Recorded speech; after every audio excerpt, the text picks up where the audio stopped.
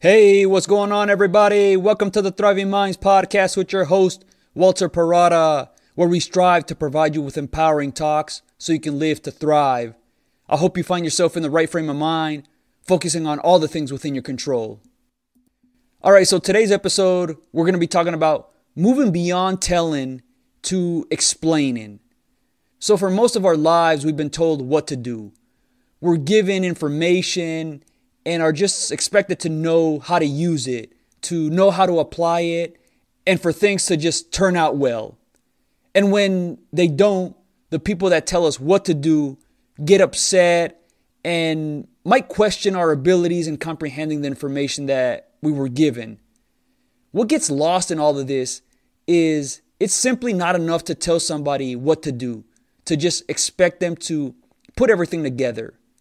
We got to remember that the person that's being told what to do, being fed that information, they might be hearing it for the first time. So it's unreasonable to think that just by telling them once, it's enough to get them going. We all process and interpret information in many different ways, but that's forgotten because of that standard way of everyone should know how to learn like this by just being told what to do. And if we remember, there are many different learning styles, several ways that people comprehend information. So the people that are telling others what to do or give specific information, they've probably been exposed to it several times where they understand it. What's probably forgotten about is that the person that's giving out the information, they probably didn't get it to where they comprehend what was said to them the first time. If they did, then they're the outlier. They're that unique individual that gets it on the first try. This can come from our parents, our teachers, our peers. If in the workforce, our managers or supervisors, they're coming from a higher level of experience in whatever it is that they're giving out. They're coming from a higher level of experience in whatever it is that they're giving out orders or directions to. For them, they have consistently ingrained or become accustomed to what they're saying. Maybe this is driven by ego that makes them feel powerful, or maybe they just forgotten about how it feels to take on something new and not get it on the first try. Continuing down that path of just expecting somebody to follow exactly what you say or exactly what you mean sets up everyone for mistrust and more likely to fail. Just think about it. So the person that is telling others what to do and everybody that's receiving that information is not getting it to what the expectations are can be seen as not smart enough. Maybe what was said and the expectation was not clearly communicated. And for somebody to realize that, it requires an honest self-assessment to realize they fell short in providing the right context and clearly outlining what they were looking for out of others.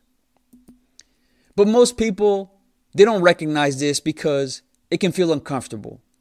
It makes the ego unsettled that wants to fight off that it's not me, it's them that just doesn't get it. If that's the reaction to when others are not doing what you want them to do or what you expect them to do, then that's a good indicator that maybe you need to go beyond telling somebody what to do.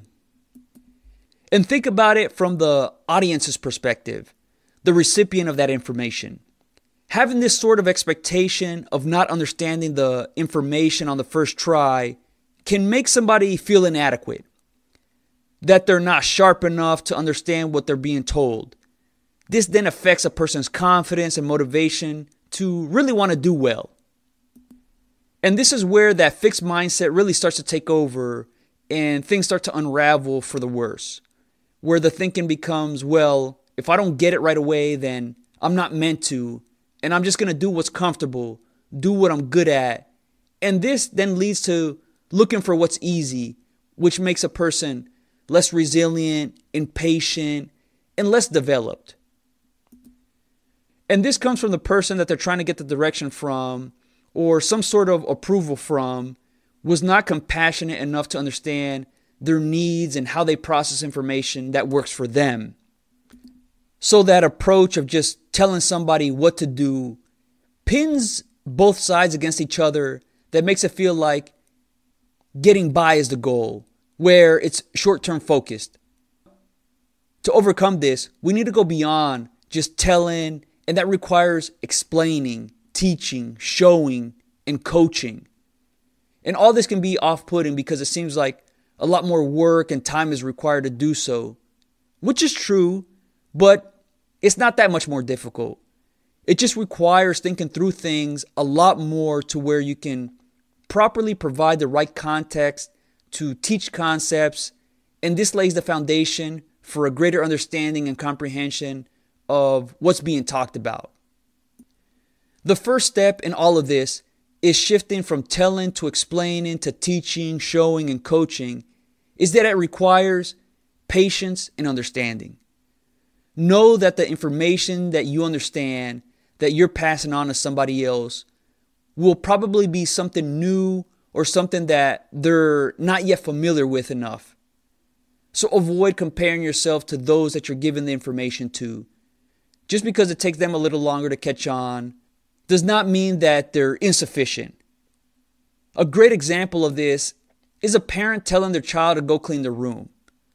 A parent's perspective is a lot different from a child's one, so each one's approach to cleaning a room is relative to their expectations. A parent is probably going to want things very neatly organized, where the bed is made, the clothes are put away, toys are in the proper area, and the floor is clean. A child's perspective is one where it's more about having fun. So the expectation is a clean room that is good enough where you can walk around in it. This might mean having things on the floor, but can step over them to maneuver through. A natural reaction to this is that the parent gets frustrated and angry with the child for not doing what they were told. But in reality, they were doing what they were told. They just had different expectations of what was said. This is where telling is not enough. It's a disservice because it's living things subjective to another person. And as we all know, we have different perspectives or slightly different perspectives that influence how we go about things. In a situation like this, instead of getting angry at the child for not doing what you expected them, it should be a period of reflection to assess as a parent. Did I clearly communicate the expectation of what I wanted? Did I show them exactly what a clean room looks like and how to do it? Things like showing them exactly how to make the bed, how to put the clothes away, where to put the toys in, how exactly to keep the floor clean. By doing this, you clearly show them exactly what needs to be done. And this then makes both the parent and child in sync with what was communicated. This is where the patience and understanding are going to allow you to take a step back and say, you know what? That was on me. It's realizing that the expectation as a parent is different from the expectation of a child. And now it's time to walk the child through how the room should be cleaned. This then clearly connects the instructions that were communicated with the demonstration that cements comprehension. This is something that is clearly lacking in so many different parts of our everyday lives, whether it's in school, whether it's work, whether it's in sports, or whatever it might be. Just think about it. In school, it might seem like it's enough to expose students to different array of subjects and information and think that that's adequate enough for students to excel in college or in the workforce or personally. For the most part, they're being told what to do. They're given instructions and then they follow through on it, and they do it relatively to the best of their interest. Not of their ability, but of their interest. And the more disinterested that they are in whatever it is that they're being taught, the more they can be viewed by parents and teachers as they're going to be struggling through life because they're not taking school seriously. Well, they're not taking school seriously based on what you've seen, what you've been through. Maybe they think they are taking it seriously. They probably have not experienced what you have, so it's unreasonable to think that they value what you do. Each person has their own priorities based on their interest, and ridiculing them for not having the same as yours just alienates us from one another. A great thing to do to get your audience to become interested in what you're talking about is to explain the why. When a person understands the why for whatever it is that we do, it gives a lot more meaning and understanding that really drives home the point that you're trying to get across. Even though a person may not agree with the explanation, it gives a sense of open dialogue that builds trust. In the case of a parent going over exactly how to clean the room, understanding the reason behind it makes the child more empowered. That helps them really think things through and become more concept oriented instead of just specific information that they're focused on. So the parent explaining to the child the importance of cleaning the room further drives home the point that helps the child build initiative. Having a clean room makes things a lot quicker to find, less chance of losing things, and safer to walk through as things are not in the way that could be a trip hazard. This then gives them reasons to do things that goes beyond just cleaning the room. And this can help them see chores less like a pain and a little bit more accepting of doing it. I can remember distinctively the difference between high school and college, where high school was a bunch of information that I was told. It was all about arriving at one correct answer, doing whatever you're told and just falling in line. And then in college, once I got to my major, it was evident that the professors would really teach, explain, and provide very insightful demonstration that really drove home the point, even with real life scenarios. For me, this was a time where I really furthered my thinking to find reasons why I should or shouldn't do something. And this really gave me the sense of, I can figure this out. And it shows in the exams, because in high school, it was a lot more multiple choice. You had everything kind of spoon-fed to you, and it really didn't force that way of reasoning through questions. But in college, it was a lot more explain your answers. And this opened up a world of possibilities for me.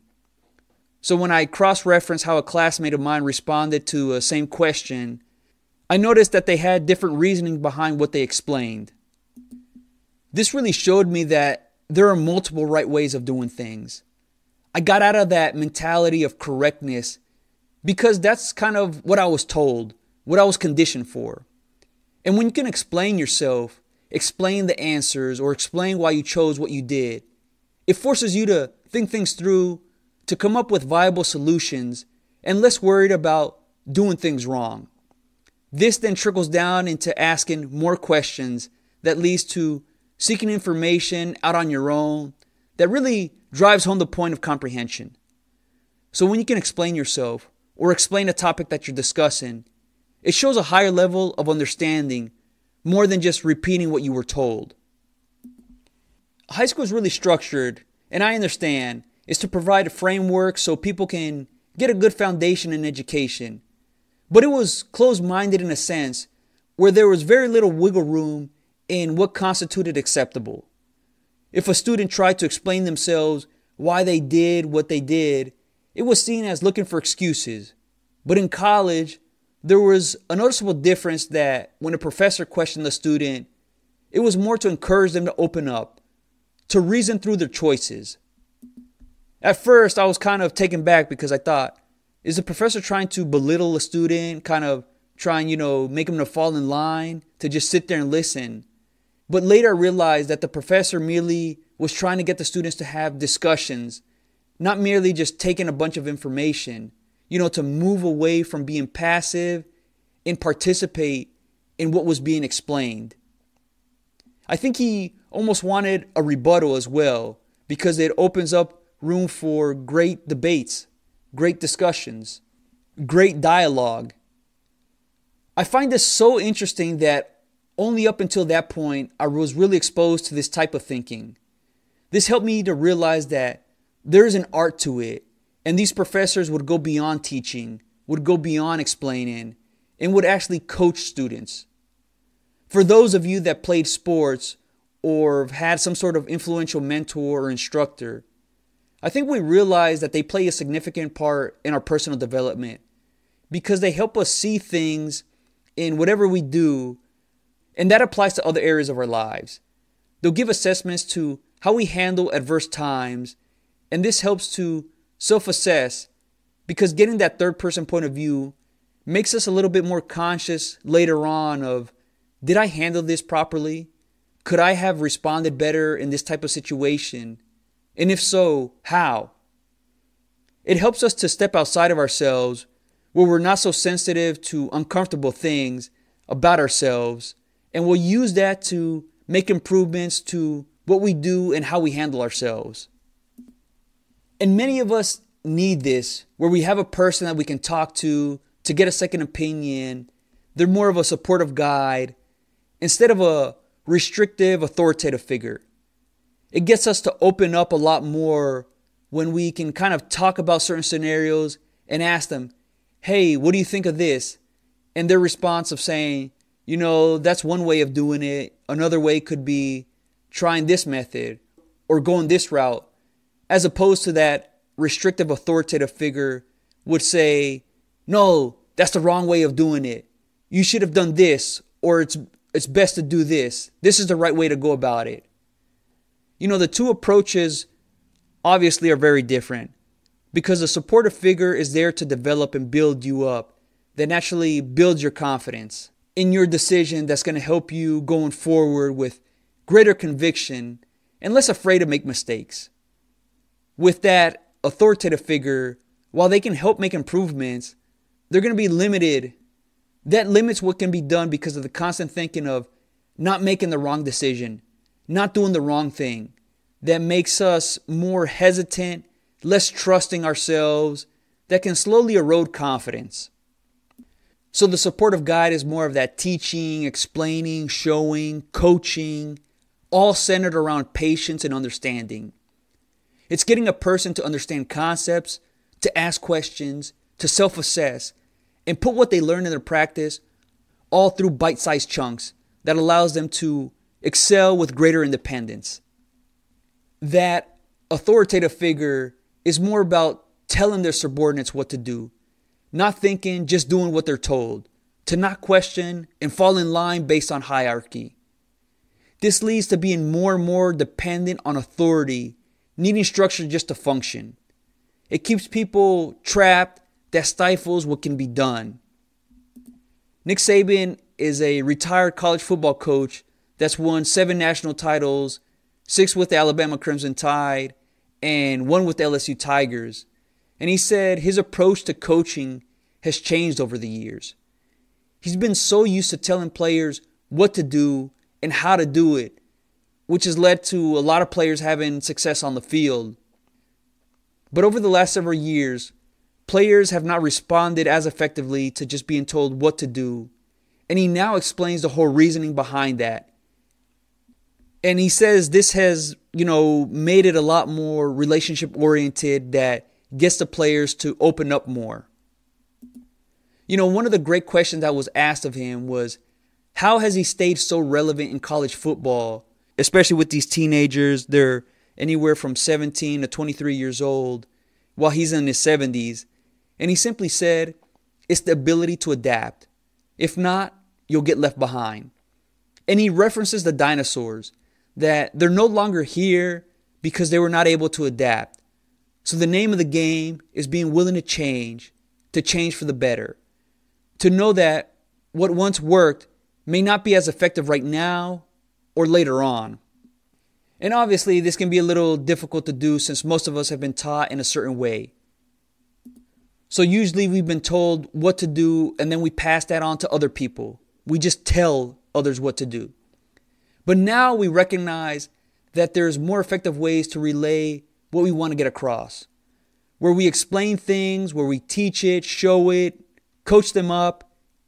Maybe this is an uncomfortable topic to entertain, but coaching is not only for sports. It's not only for those in high-stake leadership positions. Coaching is about helping people achieve what they're after by providing the proper guidance, feedback, and support. And it's not solely focused on telling someone what to do, but rather asking them the right questions so that the person that is being coached arrives at their own answers and they can explain their way through it, understanding their reasoning behind it. This approach properly builds up each individual to really grow into themselves and be more resourceful, be more accountable, and disciplined that helps them self-regulate.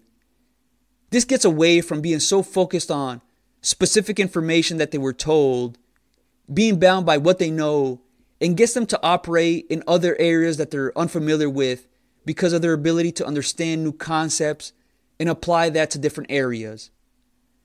Explaining, teaching, showing, coaching, all this gets a person to reach new heights because they'll develop that initiative to lead the way instead of a person dictating that.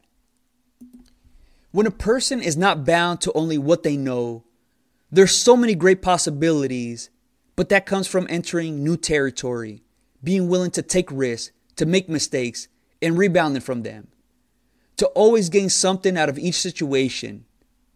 But all this must be shown in progressive steps. Telling does serve a purpose.